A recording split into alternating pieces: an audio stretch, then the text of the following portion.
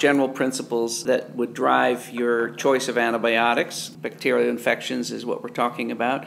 And the first sort of large categories are, what kind of a host are you dealing with? And so, for example, is it an elderly person? Is it a person with diabetes? Is it someone who's been recently in a hospital or care facility where they may have been exposed to more resistant bacteria? Is it known if they're HIV infected or not? Is it a cancer patient on chemotherapy? These are all factors that would figure in the way you would think about how careful you want to be with antibiotics, how aggressive you want to be, and also what spectrum of things you need to think about. So the first thing is the host. That's the person you encounter the first time you see the patient. The next is figuring out what their syndrome is.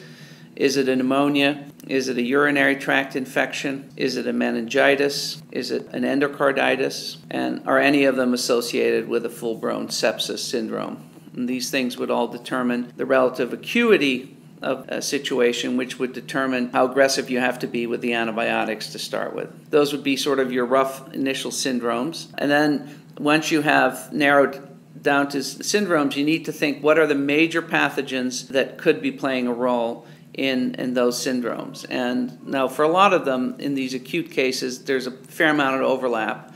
And the key bacteria you want to think about is, do I have to worry about Staph aureus, and particularly MRSA? Do I have to worry about the gram-negatives, the so-called Enterobacteriaceae or Pseudomonas? I'm particularly worried about drug-resistant gram-negatives. Do I have to think about Bacteroides fragilis if it's an abdominal infection? Do I have to think about the Enterococcus? Do I have to think about Legionella? Antibiotics that you're going to want to use. And the key there is, again, what are the key bacteria that you need to cover? So you need to think both, what do I need to cover, and you need to also kind of keep in the back of your mind, what are the things that I'm leaving out that I can worry about, but I don't need to completely use every antibiotic pharmacy to treat this particular patient.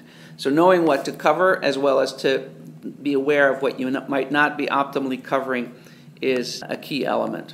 And so that goes back to the bacteria I mentioned before. MRSA, gram-negative, particularly drug-resistant gram-negative bacteria and Bacteroides fragilis would be probably high on your list. The Enterococcus a little bit less so. Listeria is another bug that gets trotted out a lot on exams. We don't see a lot of it, but it is one of those that a lot of antibiotics have holes for. So the Enterococcus and Listeria are two that you should think about as ones that you might not be covering, but they may not be that important.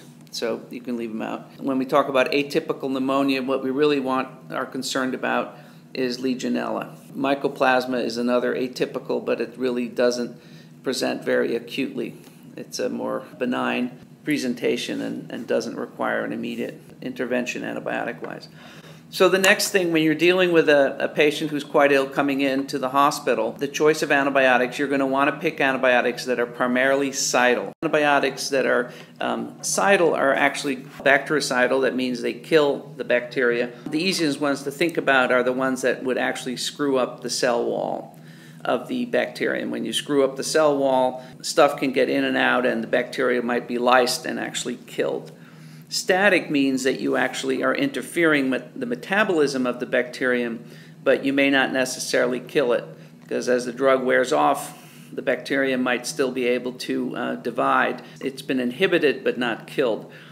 And a lot of the antibiotics that interfere with protein synthesis, that sort of interfere with the ribosomes, many of those are static because they interfere with protein synthesis without actually killing the organism. Cidal antibiotics then would be cell wall active ones or ones that interfere with DNA replication. So quinolones would be an example of those. An antibiotic that interferes with DNA replication. The exception for this one are the aminoglycosides. The aminoglycoside antibiotics do interfere with the ribosomal function, but they do it in such a way that they end up screwing up the cell wall. So they aren't just hanging out on the ribosome, they actually cause screwed up messages which lead to ultimately cell wall damage, and that's why the aminoglycosides are toxic and cidal. The second issue of antibiotics you have to consider. So one is static versus cidal. So anybody who comes into the emergency room or is in the hospital, you're going to want to use something that's going to be cidal.